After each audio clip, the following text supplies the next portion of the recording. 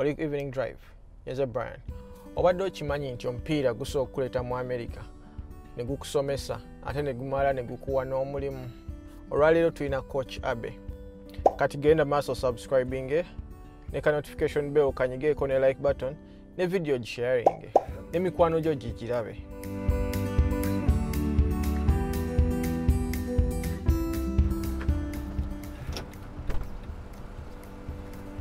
Gandani gamba kisebo kyekiro tuwali mire mkigenda gitya mirungi si mibi pozigwe yetuli Sunday osabako musajja musabi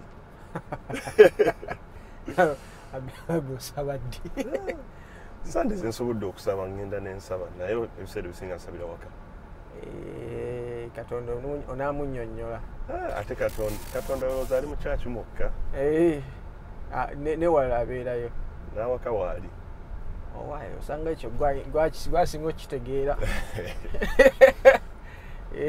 babitegeera dda covid sebo yafuuka covid abantu ne bagamba kale buli omu asigala ewaka tobalaba twabagamba newaka Katonda waali ate katwe bakitegeera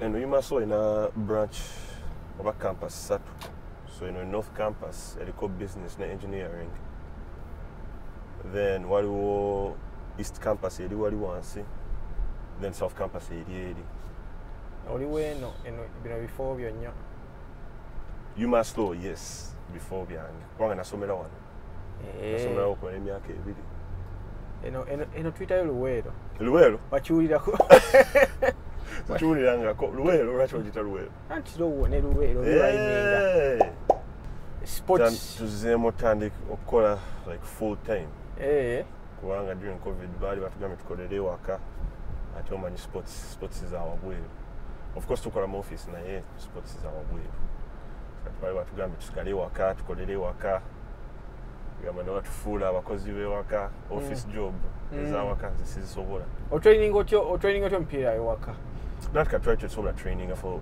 good for the longest time during covid nga tebatukkiriza era mu training muzanye nani tewali wakuzanya naye abazanyi baba baddabuzi mu kyalo believe it or not eri amasomero agamu agazanya amasomero agamu gasamba naye Lowell isomero lyago ndya government so Massachusetts weyaggalawo bweti UMass neggalawo UMass Amherst neggalawo ne UMass Boston nayo neggalawo naye nga amasomero amalala go gasamba amasomero agali private agasinga go ga training ne gazanya naye ffe ne batugamba omanyi bino ebya kampu nga tebibakolera omwana n'omuteeka mu kampu nga tatambula kwakasa nti agenda kusiiga bakiyita batya tracking biki contact tracing so kati gundi mu fall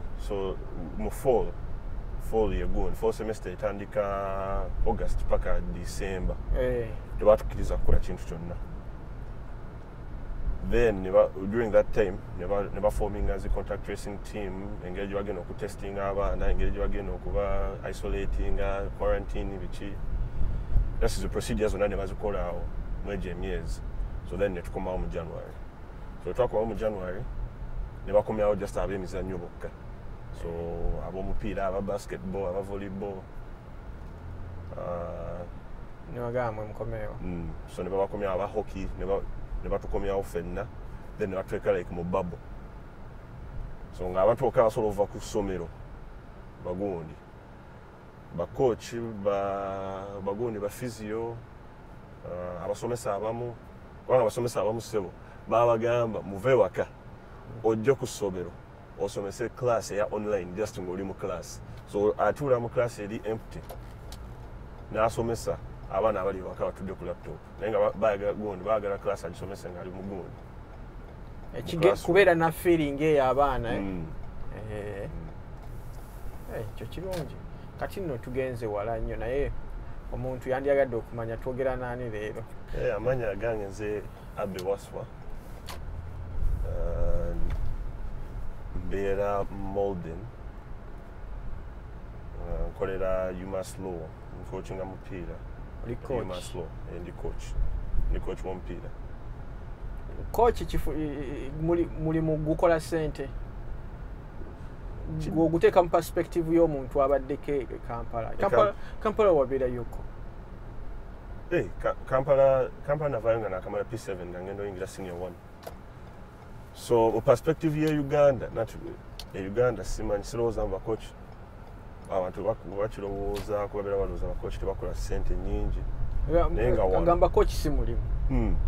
Anyway sijja kulimba compared ku mirimu emirala okubeera coach wano si mulimu eri just almost passion.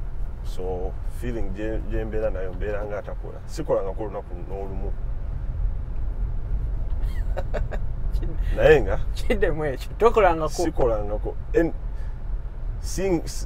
sizukukangako olunaku bwe nti neŋŋamba ngenze kukola. Wow. Kwega byokola byebyo byoyagala byokola bulijjo. Kyekyo byebintu nyini ye passion yange so nzuuka ku makya nemmanya mugenda genda. Of course waliwo gundi sibeera ku kisaawe olunaku lwonna mbeera mu office the majority of the time. Naye nzuuka ku makya nemmanya mu kyengenda okukola kikwatagana na mupiira ate nze omupiira gwansiruwaza. Coachinga mupiira gwaki? Omupiira ate omanyi empiira giri emeka? Manyi guno ogw'okukwata mu ngalo n'okanyuga ne mwetomera. Nedda ssebo. Manyi guno ogw'okubaka. Manyi guno ogw'okukuba wansi ogw'okuba onsinga basketball. Coaching go tusamba n'ebigere. Football yennyini si American football. Football original. Abazanya game z'oku video games go tuyita soccer. Gumita soccer FIFA. Soccer. Ndoza bayagala twawule. Ate America bamanyi. America buli kimu balina okyawula, balina okituuma erinnya eriri unique buli omu alowooza mba America bali very unique. So kati mu kifo giyita football nga buli omu basalawo giyita soccer kubanga balina American football waabwe. Naye nga yessebo nze nkokinga gwa bigere. Gwe tusamba n'ebigere. Gwe tusamba Uganda, gwe tusamba Africa. Nigeria gwe basamba Brazil. America tetewulikya nnyo mu mupiira gw'ebigere. Egenda ekulaakulana. Bagenda bavaayo kubanga before ng'abazungu bokka be batera okubeera mu zi national team, be batera okubeera mu zi gundi, mu zi professional team wano.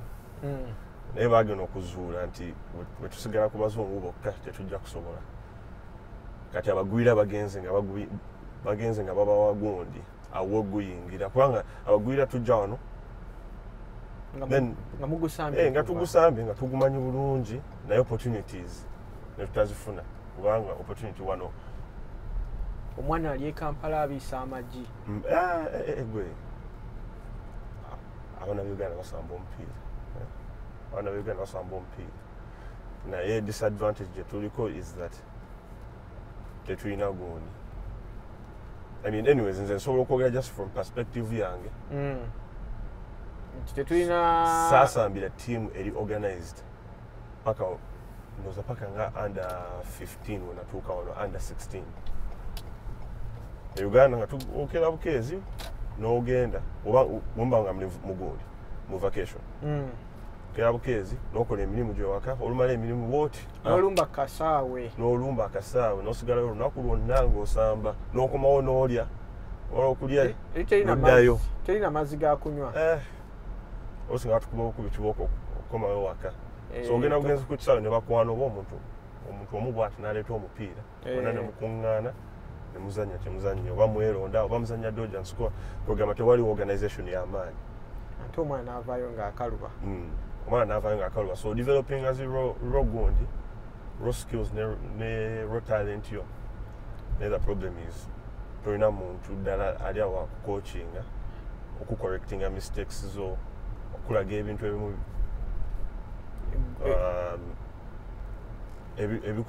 ebitutwalidde emyaka 5 okuyiga. Abaana bawana alina coach ali mu team obiyiga like mu myezi bwezi olwokubanga olina omuntu omukulu ayagusamba edda ayaguyiga ali mu akusomesa. So kati awo abaana ba Africa abasinga otujja wano initially abaana bano bonna tuba tubasinga omupiira naye bo baba coachinga ate bazanyidde mu zitiimu so balina advantage embuki babasomesa engeri entuufu ey'okuzannya omupiira naye ffe tudependinga ku gundi just ku raw talent zaffe n'ebintu bye twaliga nga tuzannya gundi ku kasaawo eka kati gwe n'okwata ku mwana ava e Kampala ng'amanyi omupiira gwe ate ayitirira kidependinga ku myaka gye kubanga bw'omufuna nga ali already like 16 oluusi kibe abagenze kubanga ebintu bingi bad habits nyingi z'obeera odevelopinze ng'ozanya n'emikwano gyo bintu bingi nnyo weesalaasala togaba weesalaasala togaba decision zo weemalirira naye bw'omukwata ng'ali awo 12 13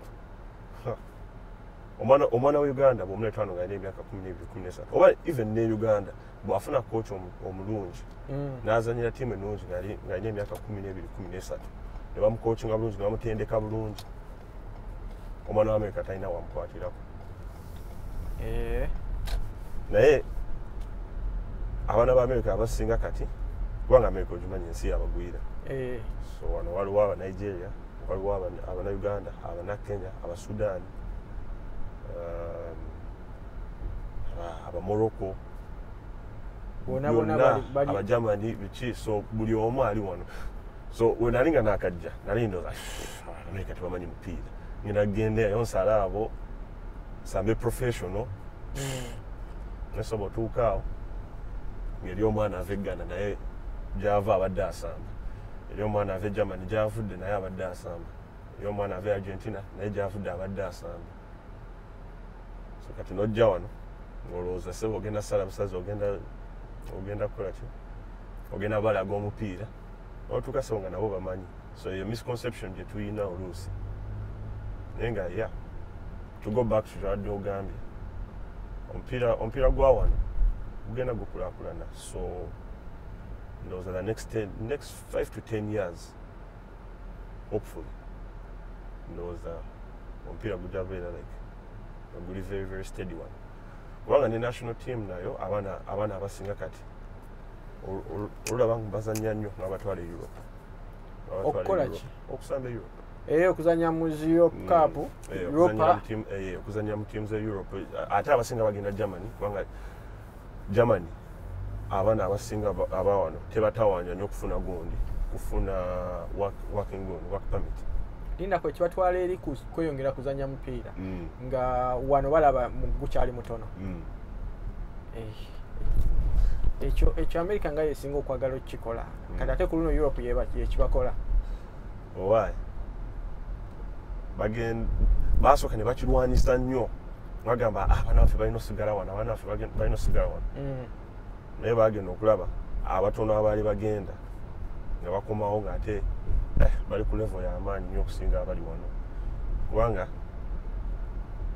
era nga bwe nkugambye olaba abaana b'e Uganda kyekimu n'abaana ba America abaana b'e Uganda bamanyi nnyo omupiira naye gundi tetulina organization tetulina gundi ne bakoocha abulungi abaliyo e Uganda tebabasasula bulungi so kati koocha e Uganda akubamu akafaananyi n'agamba nino sooka okugenda okukola okitegeera so oluusi ida nafunye omukolo leero tetujja zannya okitegeera emipiira ekikulu nagyo gya bbeeyi e Uganda so kati bakoocha abamanyi ennyo nakati anko wange nze ayanjigiriza okukola kyokusamba omupiira yali mutendesi mulungi nnyo abaana bonna be yatendeka bamanyi omupiira naye byolaba alina abaana omupiira tegufuna so n'asala wajja wano alotuuka wano obanga system tewagiyingiramu like ng'oli muto even n'okucoachinga obanga tewagiyingiramu ng'oli muto olujja wano nga bagamba sooka oyongerekaawo sooka oyongerekaawo ate oba olina family tolina budde bwebyo tolina budde ate olutuuka wano nga bagambirawo sooka ogende okole ki genda okuleyo omulimu wano ofuneyo ku ssente Nazzikuno nga buli ajja alina osooka n'agendako omulimu gwa buli omu gw'amanyi. Which it's not a problem kubanga olina noonya ssente era ozifuna olina otandikirako ne ssente. Oba kochi omaze bbanga ki? Myaka ndoza gigenda wera 7 kati. Natandika 2015. So nasambira UMass Lowell. Actually, transferring to UMass Lowell. Natandika mu kasomero katono bakaita Merrimack. They are North Andover, and those are like 20 minutes from Lowell. So then after 2.5 years, then transferring and then the UMass Lowell. Nenzanyirayo kumara emyaka ebiri. Then when namala nengezaako genda kuzitryo kuzanya profession nebiganda byaganda then nengamba omanyi nze omupiira gwansiruwaza nengamba nja gutendeka kangende ngutendike. Natandika 2015 natandikira kati awo bwebuzibu bwocoaching onatandikira tewakusasula kintu kyonna. Tandika nga volunteer ssebo nga ate volunteer okola hours za full time olinganga gyoli bakusasula naye tebakusasula. Natandika nga volunteer mu 2015 nga nkola emirimu esatu. So nga ngenda nenkera ku makya nenzija Lowell tuuka nga saa 2 oba 3 nemberawo nga paka sawa nga 10 then oluvaawo nengenda bafunira gundi. Nali very fortunate ekisa kya Katonda, nali very fortunate ono coach gwe nazanyira yali anjagala nnyo.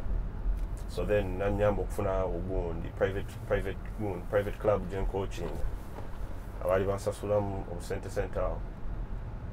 So nga nve Lowell katimu k'okukyalo katimu k'okukyalo naye gundi mu byalo by'abazungu abalina ssente abo be basasula okusamba omupiira kubanga be balina ssente.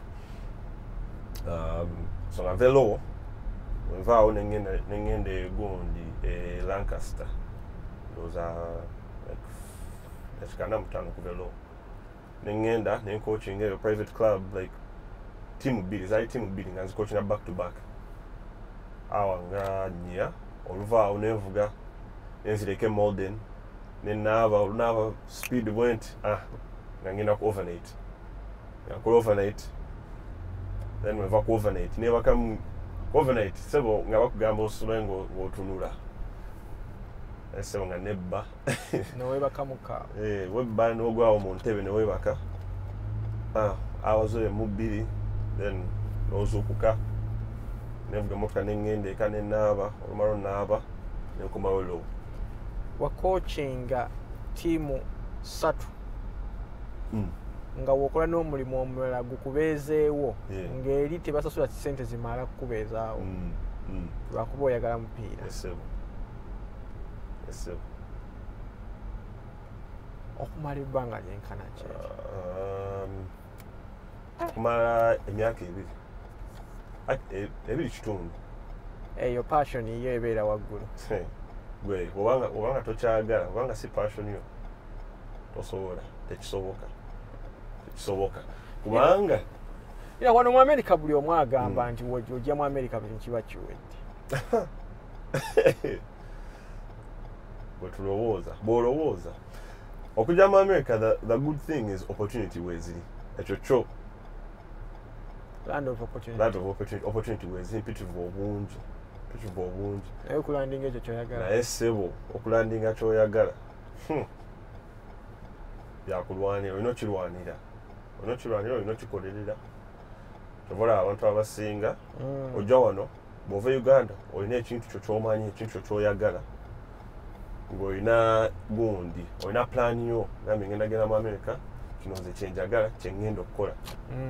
Then bw'otuuka wano ssebo ne basooka bagamba baaba ekyo kyoyagala okukola kirina competition tebakusasula okukiyingira si byangu. So abasinga awo ng'abita oba oyinza okitandika n'okikolamu emyezi 1, 2, 3 abamu myezi 6 agamba omanyi kangende ssente weziri naye ssente weziri bimenya either we bimenya naye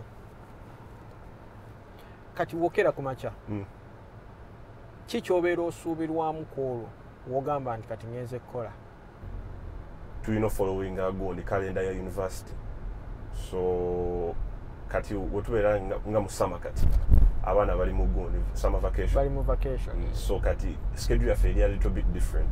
So tuyinza jukola like beginning of the week mu summer ebiseera ebisinga tuyinza ogamba tugenda beera mu office Monday, Tuesday, Wednesday ne tutabeera mu office, then ne tubeera mu office Thursday, Friday.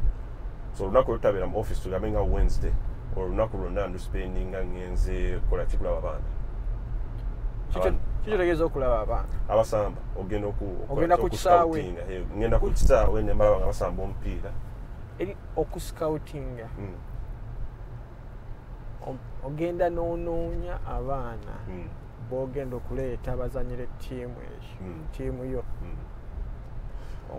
So kati simala gagenda nengenda ku kisaawe kyonna mu ekyo kisaawe abaana basamba ngenda genda mu scouting mbalabe nga basamba. Usually buli mwana abeera ne agent kind of oba contact agent w'omuntu amwagaliza uncle we. Usually oba family member oba nga tebabitegeera bulungi bagenda nebasasula omuntu abitegeera engeri like system yawo nebwekola. So kati abo ba agent oba abazadde be oba omwana yennyini wabanga abimanyimu atucontactinga n'atuweereza email mujje mundabeko nagamba nsambire mu ttiimu tugenda samba ku lunaku bweruti saawa zino. So then netugenda netumulaba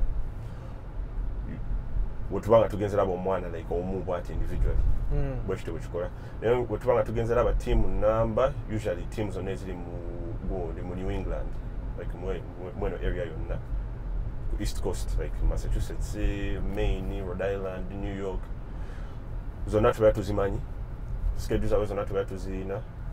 Bakochi baabwe ne ba director ba team babeera batugamba team egenda zanya ku luno ne luno tulina bano abaana betwagala mujje mulabe. So kati Wednesday oba olunaku lwonna bwe tuba tugambye mu zino team oba bbiri oba ssatu zigenda kusamba olunaku tugamba okay Wednesday tetugenda beera mu office tugenda genda laba abaana. Saturday tetugenda beera mu office tugenda laba abaana. Sunday, Friday bwekityo. That's summer. Then ennaku ze tubeera mu office then tugambe Monday tugambe tugenda beera mu office. Tugenda mu office then tukola schedule like the first 2 hours tukola schedule y'olunaku netugamba kuva tuyingirawo ssaawa 2 oba 3 okuva ssaawa 3 paka ssaawa 4 tugenda kukola schedule y'olunaku. Then ssaawa 4 tugambe nga tutandika okukola ki nga clearing out the emails zonna ze tubeera nazo kubanga olunaku nyinza ofuna email nga 10 abaana abaagala okujja okusamba oba ba agent b'abaana abali e Europe oba Africa oba Brazil ba agent b'abaana abali wano mu gundi mu state endala. So zonna tulina oziyitamu netuziraba netulaba gundi resume zaabwe netulaba gundi video zaabwe. So tumala clearinga email tuyinza okutwalira hour nga 3 nga tuyitamu email nga tunarrowinga down abaana abakola ki abali worth okulaba. Bwetumala awo netugamba tugenda laba ono bwetulaba betwagaddemu nga tuba contactinga. So nga tugamba okay tumaze 3 hours nga tuyitamu email the next 2 hours nga tubakubira amasimu to making initial contact. Then bwetumala okukuba amasimu mu summer mbeera kati nga role yange main role ndi first assistant coach and recruiting coordinator. So nza coordinating scouting ne recruiting ya team yonna. So kati bwetumala awo abaana bonna nga ntandika kubateeka mu database teekamu amanya gaabwe team zasambira gundi obvious kubanga university then teekamu academic gundi ze details document ze. Bwemala awo nga ndyoka mbisindika mu gundi waliwo department bagita academic compliance be bakola ebyagundi ebyessomero byonna batugamba okay ono totawaana ebyokusoma si byaliko oba gundi. Kati kambuuze osobola okuleeta osobola okurecruiting omuntu ali wabweru wa US. So kati abaana abasinga okusamba ku tiimu yaffe bava wabweru, bava Africa, bava Europe, bava South America, so ezo gundi kati oyo ogenda mukeberako otya so alina kukwata ka video nga ajagolinga nakakuweereza. So kati abaana abasinga abali e Europe bazanyira mu zitiimu ez'amaanyi, so kati abaana abasinga baba negondi babeera match zaabwe zonna babeera bazikwata ku video kuweereza link. Ate bonna babeera ne ba agent, so kati agent we amuyamba putting together highlight video, that video ebeera ndowooza nga dakika nga 5 olanga bwogenda ku YouTube n'oteekamu oba Ronaldo oba n'oteekamu Messi nga alina highlight video omuntu gy'amukoledde. So ne bano abaana babeera n'omuntu abakolera zi highlight video just okulaba glimpses za gundi mwana nga gyakikolamu. So then bw'olaba highlight video n'ogamba okay olowooza video ezo si nnyangu ku manipulating olowooza nze nange sobola kuva eri nenkolayo kange nenkakuweereza. Kati no nze nkola ogwange naawe kola ogugwo, subscribinga, likinga, osharinge ne ka notification bell kanyigeeko osobola okuba nga gwasooka okumanya buli video empya weefuluma. Kati okusubscribinga kwa bwereere akapeesa kali wano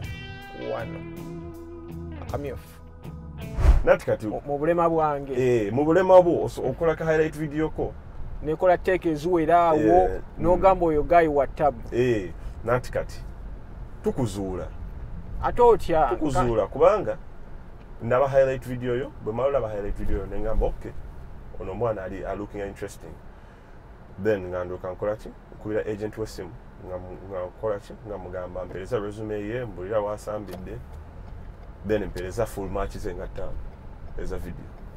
So n'obanga okoze ka highlight video ko nga okajingiridde okutulimba nina okulaba gundi full match videos zo nga 5 bwemala okulaba full match videos zo nga 5 nengamba okay ono mwana alabika amanyi era profile tukola profile buli position gyetwetaaga tubeera ne profile tuyinza ogamba okay ono defender twagala omwana oba alina emisinde muwanvu atomera bulungi omupiira apasinga bulungi adefendinga bulungi profile yonna gye tuba tukozeeyo omuzanyi gye twagala mwekyekifu. Kati then bwendaba video nengamba okono omwana ameetinga profile, then academics nazo tuzitunuulira bwe ziba nga zitegerekeka nga zimatchinga standards z'essomero, then nga tutandika okukola ki okuschedule nga zi flight ngende mulabe gyali yonna oba Germany oba nga tonasooka muwandikira nti musajja tupikinze interest onosooka n'omulaba. Of course gundi during this entire time bwendabira zi highlight video bwendabira zi full match ze mbeera njogera naye, so mbeera mukubidde essimu tubeera tukoze video call, mbeera meetings abazadde be ku video, mbeera njogedde ne agent we abeera ayogedde ne gundi ne bakochi bonna abalala abali ku tiimu yaffe, mbeera muwadde virtual tour y'essomero, so wentuukira okugendayo mulaba bino byonna tubeera tubisortinze. Kwegamba omuntu ali e Uganda ekimusazaamu nti tebali organized, tebalina coach, tebalina agent, tosobola namutuukako, talina kyakulagawo buzibu exposure ye Uganda. So kati ayinza oba mulungi teri amukwata ka video, teri asobola kuwandiika email. So kati abaana ba Uganda bensinga okutunulira aba national team kubanga at the very least bo balina gundi bali organized. See if it just organized. Gundi team gye zingi gye Uganda ziri organized naye sebo obuzibu okukwata omwana ku video ng'ate azanya ku level ekola ki level nnungi kubanga ni muna Uganda yes era njagala gwe nfu okufuna omwana muna Uganda gwendeeta wano naye obuzibu buli bwe buti olwokubanga ni muna Uganda bosi wange si muna Uganda. So kati okuleeta wano omwana muna Uganda era ntulinda abaana muna Uganda bangi okuleeta omwana muna Uganda ave straight e Uganda si abana Uganda bawano like abazze wano abazze wano n'abeera wano kyangu nnyo okumuleeta kubanga just waba amanyi ffenna tugenda tumulaba netwogera n'abazadde be academics ziba nga zitegerekeka ng'amanyi omupiira changu naye kuleta omwana ave Uganda street like international nyine ave Uganda alina okuba nga amanyi nnyo kubanga kyebasooka okulowooza oli Munnayuganda ogezako okuyamba Munnayuganda. Yes, of course ngezaako okuyamba Munnayuganda ekyo kituufu naye alowooza oyagamuleeta nga tatuukiridde ebisaanizo tebiwera mpiira talinaamu naye then ekyokubiri olw'okubanga level ye Uganda abantu bano tebagimanyi so kati ogezaako okukakasa Omumerika nti level ye Uganda yemu ne level ye Germany kubanga abaana ba international betera okutunuulira bazanyira mu gundi academy za Bundesliga so abamu bazanyira Bayern Munich, Borussia Dortmund kati ogezaako okukakasa omugundi bosi wange America nti ono omwana asambire Uganda azanyira mu tiimu etali ya national team muba azanyira KCC oba azanyira tiimu ki yonna oba even University Kampala University namulaga video ya Kampala University ng'esamba then oli naleta video ng'ono omwana azanyira tiimu ya Europe gy'amanyi ennyo naye yake nyine gyagenze n'alaba mpira gweri nga bagulagane ku TV so kati awo obuzibu obujjira awo obuzibu obujjira okugezaako okuyamba omwana we Uganda amanye ennyo bakochi bawo okumulaba either alina okuba nga azanyira national team oba alina okujjano nga alina emyaka nga 15-16 n'asooka n'asomerako wano n'azanyira mu tiimu za wano oba mulabira in person then ne balyoka bamu-recruiting kubanga waliwo wano ogundi omwana bamuyita Edward Kizza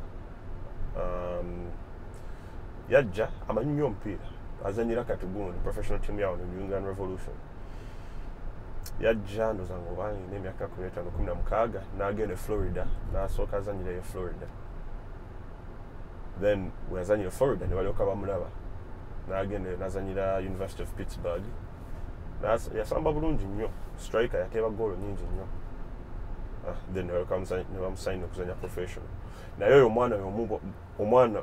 omwana singa yali Uganda nga tasambira national team ng'alina emyaka 18-19 n'olaga omuntu ena video wano yaligambye lwaki ntwalo ono level sigimanyi nga nsobola ogenda nenfuna omwana e Germany oba e England oba ewa level gyemmanyi sawa obuzibu obujjira wemuba kati wobanga gwoli ku kisaawe nga mu training obeera otunuulira ki kyosinga okukwatamu nga tutraininga obanga ngenza okulaba abaana kati ng'otraininga ki kyosinga okukwatamu kati nga ggwe kati kino kiringa ggwe kuba woonagamba nti no nze ntunuulira nnyo omwana engeri gya passingamu omupiira ball possession ye kino kikyanoonya simanyi nnyo mupiira nze by the way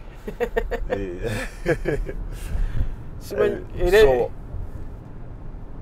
tutandikira omwana nga senaana muleeta ku ssomero nosooka okumu-evaluating nosooka okumulaba nga asambira mu tiimu ze usually omwana nosooka omulaba emirundi nga at the very least emirundi 3 ogamba ono omwana amanyi okusamba okay sagagamba oba amanyi okusamba kubanga abaana bangi amanyi okusamba naye ono omwana alina nze kyenjagala ekigenda tukolera mu tiimu yaffe era alina nze kyendaba kyetusobola okudevelopinga then hopefully nafuna opportunity okuzanya professional one so kati tiimu yaffe buli tiimu ezanya style ziri different tiimu yaffe egezaako okusamba omupiira tiimu yamwe bagiyita bati Maslow that's team ya University of Massachusetts Lowell so kati tiimu yaffe kyetusinga okutunuulira kubanga nze nakula Uganda twakula gye twakulira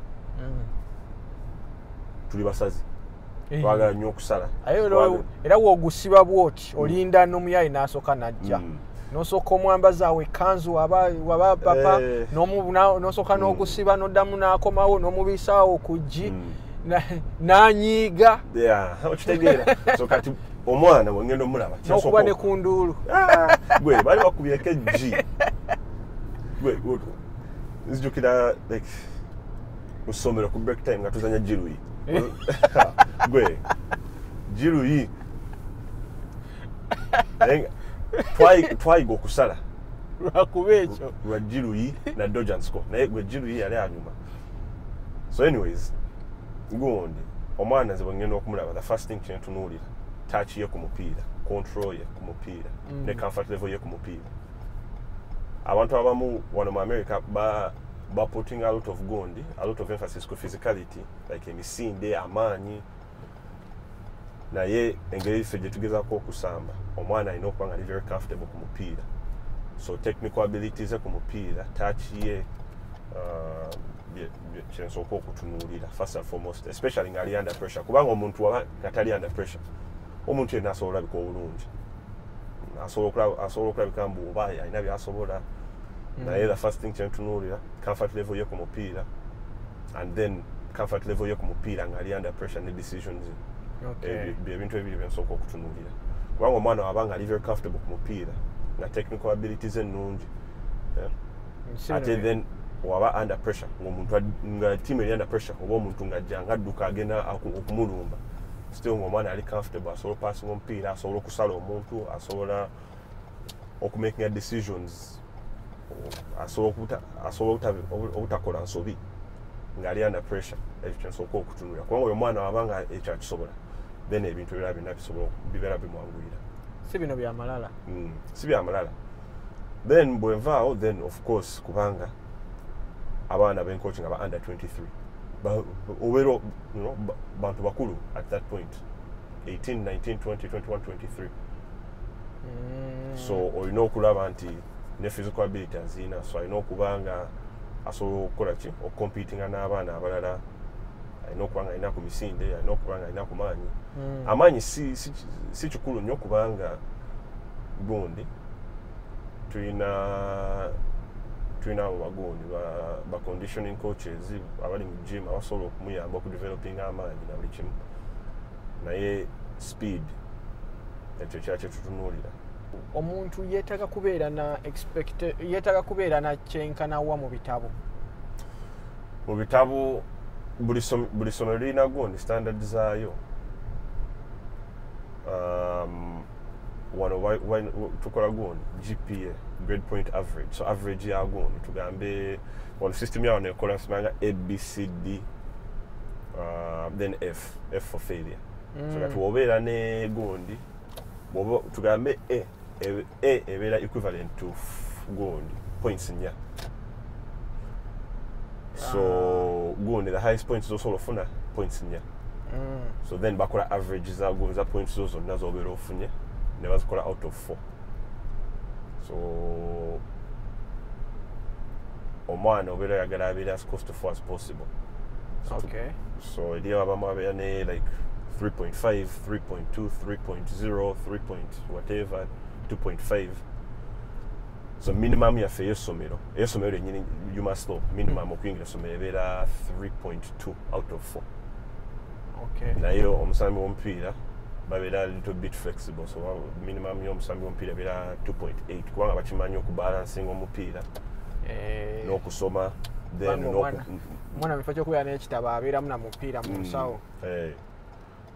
Then abaana abasinga abawano abasoma omupiira bagala nnyo omupiira babeera bagwira, so tebalina ssente, so abasinga babeera bakola. So obeera olina okukola, okusoma n'okukola ki? So bakitegeera nti so standard baziloweringamu a little bit so that abaana basobola oyingira. Then ne Uganda nga bwe tulina zigundi standard test, oba PLE oba gundi exams za senior 6 oba senior 4, ne wano balina gundi exam bagita SAT. So ye gundi the exam gy'olina okutwala okuyingira university one, so olina okugiyita. Then omwana waba ava Uganda, actually Uganda olwokuba nga basomesa mu luzungu, just otwala eyo SAT, then n'okola ki, ne batwala ne gundi olina ogikolera wano. SAT osobola ogikolera Uganda. SAT osobola ogikolera Uganda? Osobola ogikolera SAT, bazigabira buli wamu kubanga abaana gundi SAT exam si ya mupiira, ya somero lyennyini. So olwokuba nga university zaawano zirina abaana abava buli wamu, China, Uganda, England, eyo standardized exam buli nsi egiyina. So ne SAT ya Uganda gyeri. naye kati oba tugambe nga Germany gye batasomesa muguuni mu luzungu oba ova China mu nsi ze batasomesa luzungu waliwo exam endala gy'olina okukola ey'oluzungu just okuprovinga mbu oluzungu lwo luli gundi luli ku standard esobola kukola ki okusomera wano mu university. The most important thing bwe tuba tuleeta omwana tumugamba sebo toze eno si profession eno university, so the most important thing is kufuna degree. Bw'ofuna degree yo omulimu gwaffe gubeera guwedde. That's the most important thing. Kufuna degree. Bw'ofuna degree yo omulimu gwaffe gubeera guwedde. Mwe muleeta abaana bajje basome naye mubayisa mu mupiira mwagala abo abasobola ozannya omupiira. Tuleeta abaana basamba omupiira naye twagala bafune degree yaabwe. Simanyi bwekitegedde. So tugambe omwana ogenda n'omwana ali e Uganda omugambo ojja kusamba mupiira naye nga n'ebyokusoma byoliko ozze kusamba mupiira tugezeko okulaba oba tusobola okupushinga okusamba professional. Okay. Naye professional nga bw'ogimanyi ku baana 25 betulina ku tiimu buli mwaka abaana nga 23 be batwala okusamba professional.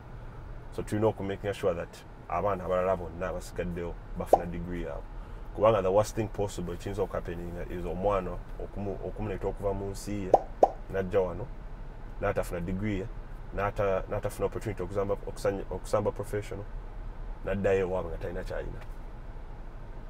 So professional kubanga nange najja wano nali manyi ngenda kujja nsala abaana ngende nsambe professional kubanga ate oze mu America tebamanyi mupiira. Naye kizibu okusamba professional wano okusinga e Uganda. Kizibu nnyo okusamba professional wano okusinga e Uganda kubanga nga nagambye abagwira tuli bangi wano si bannayuganda bokka. So abaana bonna bangi abali wano abaagala osamba professional ate abaana bangi abamanyi omupiira wano. So kati woleeta omwana wano n'omupromisinga mbu ogenda samba professional obeera omulimbi naye kyosobola omupromisinga is mbojja n'osamba obulungi opportunities zijja beerawo. Osobola kugarantinga mbu ojja zanya professional but professional opportunities zijja beerawo naye kyensobola kugarantinga is ojja kuddayo ewamwe ng'ofunye degree okuva mu university wano. Omuntu asobola okumisinga omwaka ng'ali mu kuzanya n'aguddamu n'atuula okumisinga omwaka ogw'okusoma tosobola dagondi okusamba omupiira wano ogwa university n'okuba ng'osoma. So bw'osalawo mbu okay guno omwaka sigenda kusoma then omupiira gwa university ng'osooka nagwo ng'oguza bbali ng'oguta naye unlike gundi Europe wano mu America gundi professional teams zidependinga nnyo ku university okufuna abazanyi era ndaba emizannyo gyonna egisinga abaana abazanyi babajja mu university. So olaba nga NBA weyina NBA draft ne NFL weyina NFL draft ne gundi wano league yawano bagiyita Major League Soccer MLS. So MLS nayo yeyina MLS draft. So buli mwaka bainvitinga abaana be bascoutinze mu masomero gonna abakyasinze okusamba then ne babaleeta mu gundi mu combine okumala weeks 2 oba 3 then bacoach ba gundi professional teams zonna ne bajja bascout bonna ne bajja ne babalaba nga basamba omupiira then ne bakola ki ne balondamu gwe baagadde.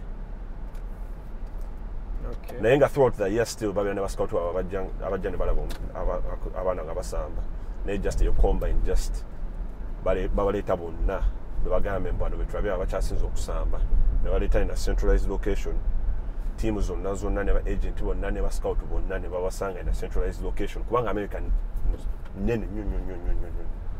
So kati agent ali e California ayinza okujja mu Boston maybe mu season ayinza okujja emirundi 2 oba 3 so ayinza okutafuna opportunity okulaba abaana omwana gwayagadde okulaba emirundi egiwera. Okay. So babaleeta eri mu combine afuna opportunity okubalaba for 2-3 weeks emirundi egiwera then na deciding okay ono omwana mwagadde kamusigning then mutwale mu zitiimu. Enjawulo wakati wa coach we Uganda enjawulo ne coach wawa The difference is opportunity is our one kusinga za Uganda kubanga wano omanya nti yes in the beginning bayinza obutansasula naye bwe nkiremerako nja kufunamu and olina okusoma wano kubanga Uganda abakochi bangi abamanyi omupiira Uganda naye ne wano abakochi bangi abamanyi omupiira naye badevaluing okusoma okufuna zi license ne bakochi wano abasinga gamba license nfuna zaaki naye bw'otasoma teweeyongerayo waggulu kubanga waliwo wootuuka nga weetaaga licenses ate licenses ziri ekizibu kyayo ziri expensive naye ng'ekintu kyonna olina okuzisoma so kati wano ndi ku B license then bwe mmala B license then nengenda ku A license bw'ofuna A license then obeera osobola okukola ki okubeera head coach wa professional team tugambe nga ne mu Europe olina okukola zi license paka bw'otuuka ku UEFA A license wano bagiyita USSFA naye nga bw'osomesa zi license bw'ogendayo bakuyigiriza engeri idea zo ne knowledge yo n'amagezi go ne understanding y'omupiira engeri y'ogi applying. Regular session ebeera how long? For training sessions are singa ebeera only an hour and a half, the most hour and 45 minutes kubanga the more bw'otandika okusukkamu hour and a half omwana oba omumalamu omwana obeera omumalamu ate then go intensity ekendeera so the idea is that or training at gundi intensity ya gundi ya match yenyini so that replicating intensity ya gundi Kampala omanye ebbanga lyetumala mu training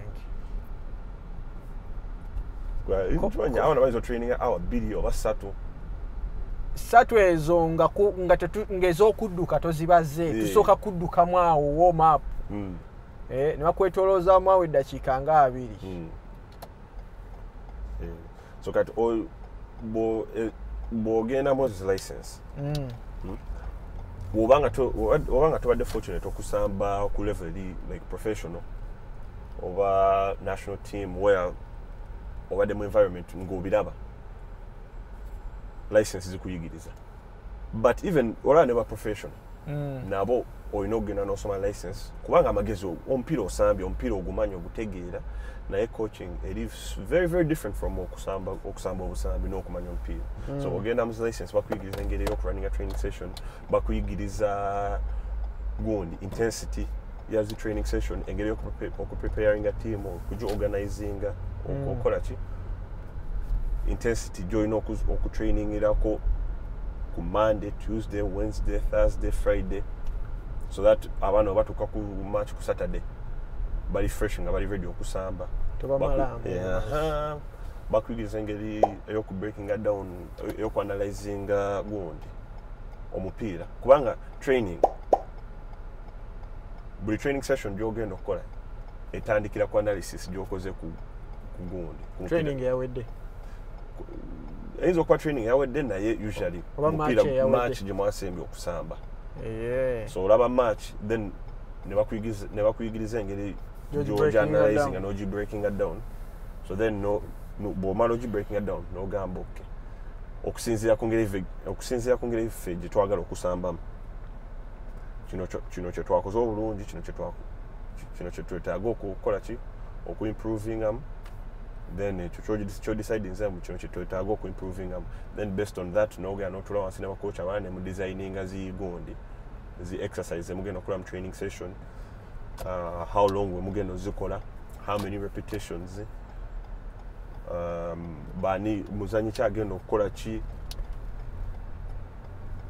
so ebyo byonna obiyiga ng'oli mu gundi ng'oli Moses license omuntu eyandiyagadde okubaako bye yeebuuza ku bikwataganamu eyo embeera wandiyagadde n'abeera nga reaching out nkimanyi nti tugenda biteeka mu description contacts ezo ne email oba information yonna oli kwasobola okusanga naye osobola ogyogera. Nina gundi ku internet na Facebook yokka, sina Twitter, sina Instagram, sina kintu kyonna. Facebook yange eri Abel Wasswa. So osobola okunsanga ku Facebook nompeereza gundi message ku Facebook oba osobola okumpeereza email yange eri abelwasswa20@gmail.com. Oba osobola ogenda ku website y'essomero Lowell Men's Soccer, bw'ogendako osobola clickinga n'osanga ba coach, bw'ogenda ku ba coach then email yange kweri okwo, then office number yange kweri okwo. So osobola okunsanga okukonna social media namuta awo wetusimbye akati. Gwe alina comments ziteeke wansi nja zisoma. Asubscribe nze weebale, atannaba simanyi kikyolinda. Osobola n'otufollowinga ku platforms endala, Evening Drive ku Facebook, ku Instagram ne ku Twitter. Sigadde nze Bryan ku Evening Drive. Tunaddamu.